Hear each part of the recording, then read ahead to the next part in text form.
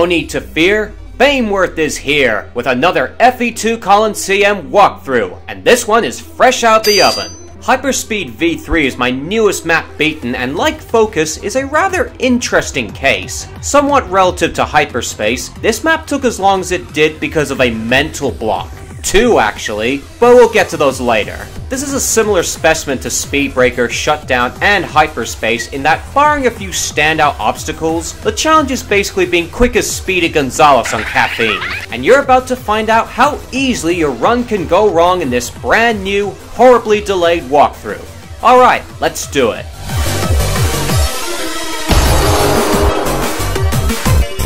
First thing you do when the door opens is take a hard left. Then jump onto the boxes less than a second after you enter the building. The rivalizes early. Follow the path and treat this truss ladder like some kind of a pseudo wall jump. Jump around this wall and continue along the path, cutting any corners until you reach the next door. Jump right onto this platform and hop around onto this jump wall and crank your camera a little towards it to ensure you grapple on immediately. Go up this truss ladder with D, or whatever your camera angle is, head to the next button, then jump and do a 180 like so. Don't wait for this platform to appear, jump to where it is, continue going counterclockwise up to this jump wall, jump up to this perch, then carefully prepare your next jump. It's easy to mess up. Jump and land as high as you can onto the jump wall and you should make it up. Now this room is much tighter on time compared to the first two, so get ready to go extra fast. Hit the button, follow the path, and when you reach the second angled ledge, run across the edge a smidge, then jump to the beam. It's a bit high up.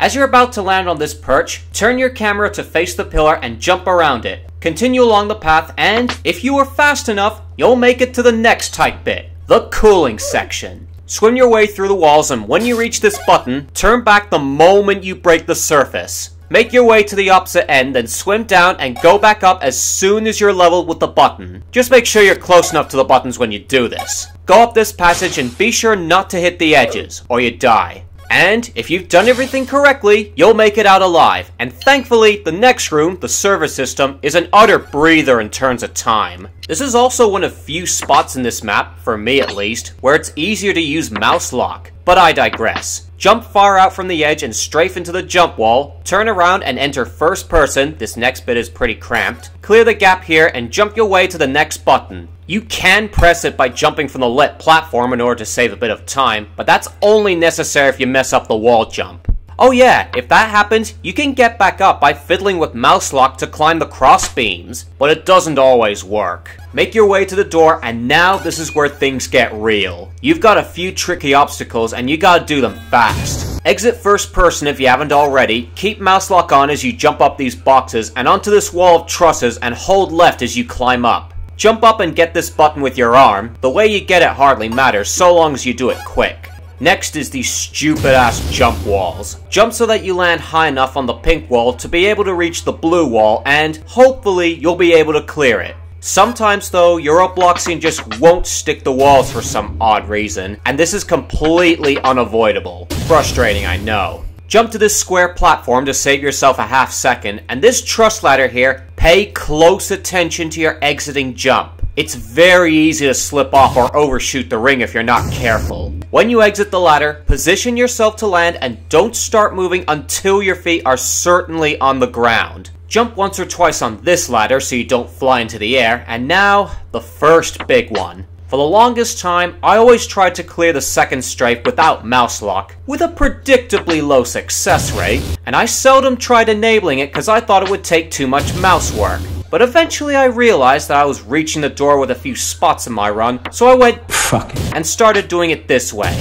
Not that it wasn't without its annoyances, but anyway, jump around this wall like so. It can be done fairly easy without mouse lock, but this one, oh no, use mouse lock and strafe around onto the wall jump. Make sure you're high enough to reach the perch ahead and jump backwards, and make sure you jump far out for both of them. Once you pull this off, fix your camera and follow the path to the room exit, but whoa, slow down. This here is one of those jumps that all but require you to stick out a little over the edge before jumping. Run up to the edge and stop while facing this angle for a fraction of a second, then jump and you should make it across. Head down the bridge pieces and jump into this passage, hop over the gap and jump up the truss ladder, dismount when you're close to the top and get the button. Head back out and onto this bridge, and this rail you cannot jump over. You have to go around and through the opening. Be quick or the advancing purple wall will get you. Fly up the ladder and you'll be met with my second big block in this map.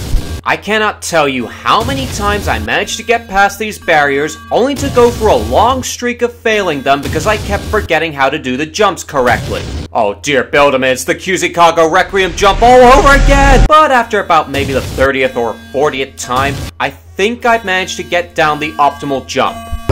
Position yourself so that you're basically approaching it from a 45-degree angle, and jump at said angle. The way you move doesn't seem to matter here, just the angle. Strafe around the wall as close as you can without actually touching it, and move towards the bridge at the same angle but in reverse. Repeat for the second wall and hit the button. Up next is another gap that's practically too far to clear normally. Again, position yourself so you stick out a little and jump. One thing that makes your life a bit easier is that the wall isn't that fast and you should be at least a decent distance ahead of it. If you manage to make it across, stand against the invisible force field and prepare yourself. These arrows have a high velocity. The force field will disable when the purple wall is just about to touch you. Jump when you reach the very edge and you've won. After the huge trip that was Overflow extended, this felt pretty refreshing to break down, even if I spoke more about my experience than the methods at times. If it wasn't for those mental blocks though, I would have beaten this nearly as fast as old Shutdown. Speaking of Shutdown, yes, after 2 years, I finally went and rebeat this map in its current form. And I can safely say that this was a right pain in the ass. Not so much to beat, but because the new version of the final room is hidden behind a variant. I'm not making this up. Every time you play the map, there's a 50-50 chance of either getting the challenging new path or the painfully moderate old path.